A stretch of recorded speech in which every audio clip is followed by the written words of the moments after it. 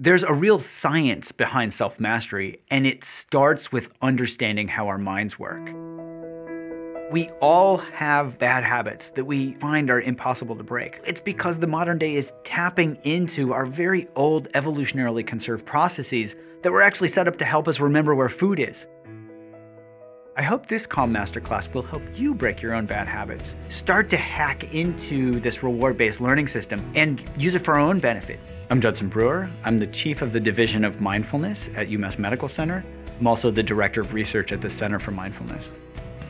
We can learn to tap into our own natural rewards.